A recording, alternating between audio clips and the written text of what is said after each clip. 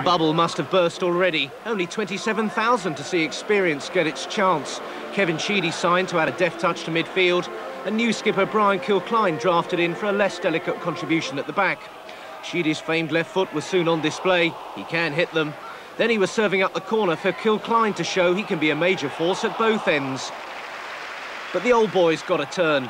Lee Clark feeding Gavin Peacock.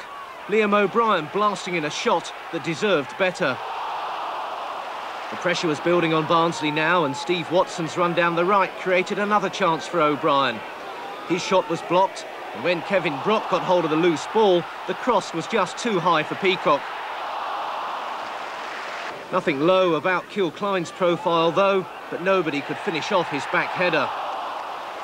The deadlock was broken when sub Franz Carr got his first real touch and crossed dangerously for David Kelly to score with a flashing header. Celebration time again for Keegan and McDermott.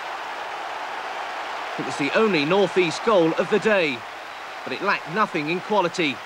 Kelly thriving at the moment. But no fairy tale for Keegan this time.